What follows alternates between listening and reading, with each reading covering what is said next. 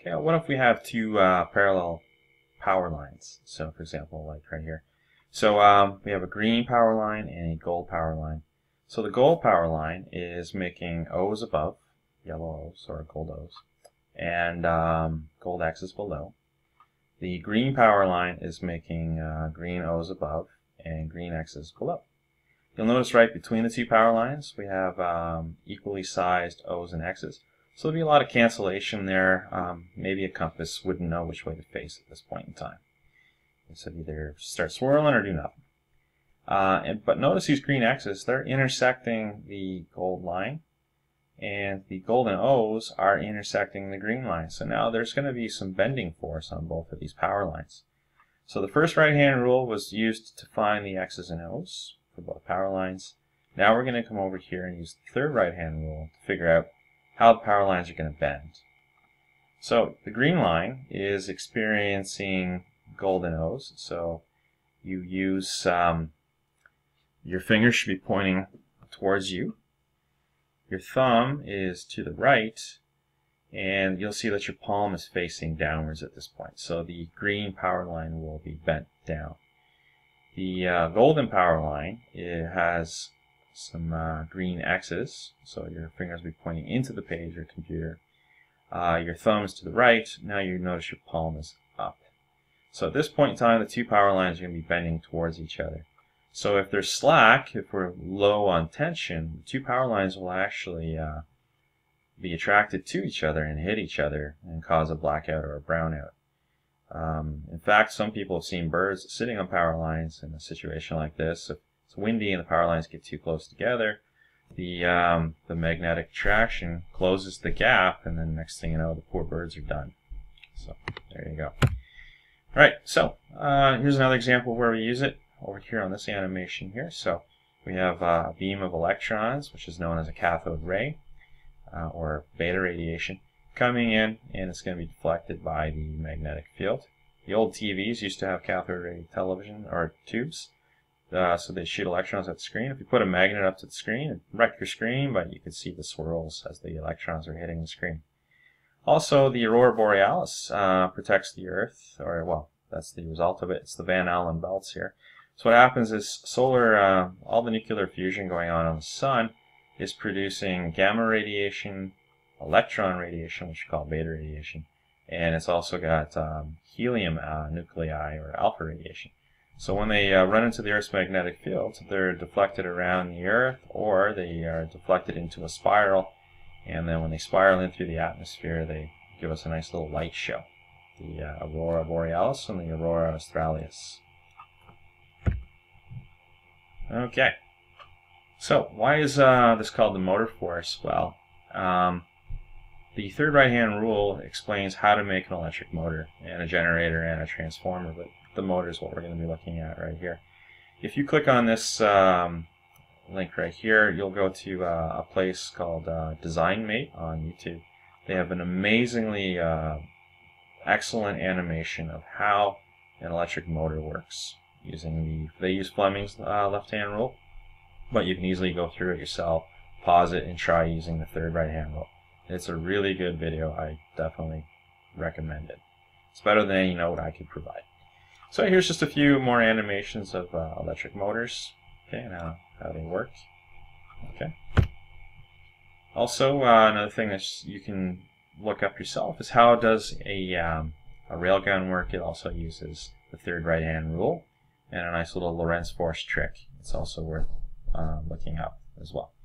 So here's just in summary, here's the three right-hand rules. So you got the first right-hand rule, which shows you the magnetic field of a current or a proton. Okay. Opposite for an electron, or use your left hand in that case. Solenoid rule, finding the North Pole. The third right-hand rule is for the motor force, or you can use Fleming's left-hand rule for that. So I hope this helps. Good luck. I know it can be pretty tricky for people who are new to this. Good luck. Okay, what if we have two parallel power lines? So for example, like right here. So we have a green power line and a gold power line. So the gold power line is making O's above, yellow O's or gold O's, and gold X's below.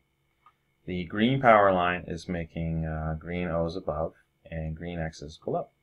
You'll notice right between the two power lines we have equally sized O's and X's. So there'll be a lot of cancellation there. Maybe a compass wouldn't know which way to face at this point in time.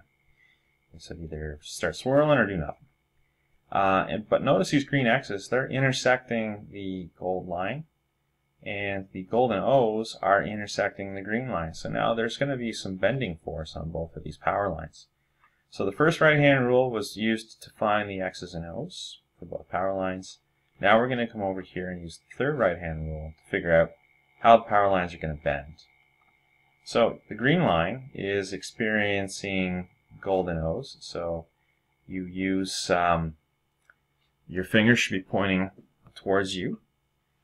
Your thumb is to the right, and you'll see that your palm is facing downwards at this point. So the green power line will be bent down. The golden power line, it has some green X's, so your fingers will be pointing into the page or computer. Your thumb is to the right. Now you notice your palm is up. So at this point in time, the two power lines are going to be bending towards each other. So if they're slack, if we're low on tension, the two power lines will actually be attracted to each other and hit each other and cause a blackout or a brownout. In fact, some people have seen birds sitting on power lines in a situation like this. If it's windy and the power lines get too close together, the magnetic attraction closes the gap, and then next thing you know, the poor birds are done. So there you go. All right, so here's another example where we use it over here on this animation here. So we have a beam of electrons, which is known as a cathode ray or beta radiation, coming in, and it's going to be deflected by the magnetic field.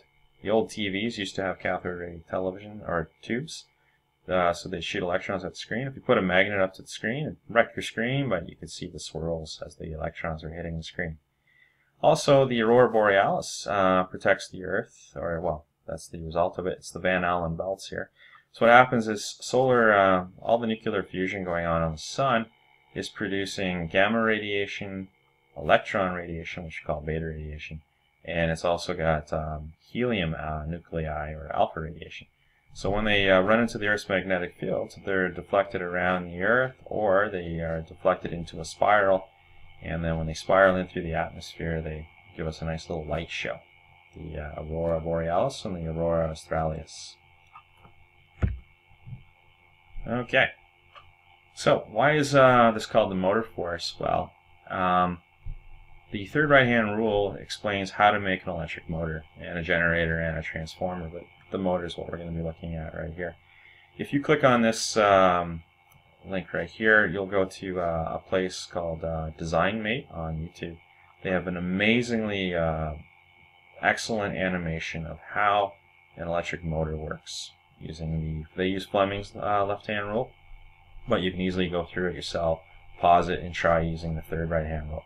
It's a really good video. I definitely recommend it. It's better than any note I could provide. So here's just a few more animations of electric motors. Okay, and how they work. Okay. Also, another thing that you can look up yourself is how does a railgun work. It also uses the third right-hand rule and a nice little Lorentz force trick. It's also worth looking up as well. So here's just in summary, here's the three right-hand rules. So you got the first right-hand rule, which shows you the magnetic field of a current or a proton. Okay. Opposite for an electron, or use your left hand in that case. Solenoid rule, finding the North Pole.